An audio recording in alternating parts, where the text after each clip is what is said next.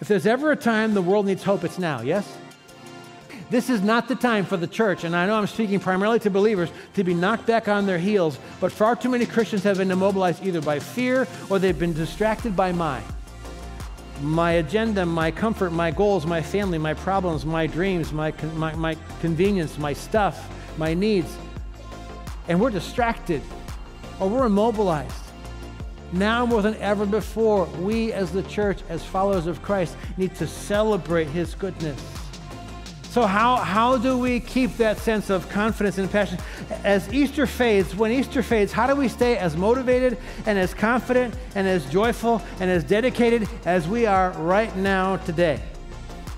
I would suggest to you that you use your spiritual memory, because the world needs a confident, encouraged, and encouraging church now more than ever.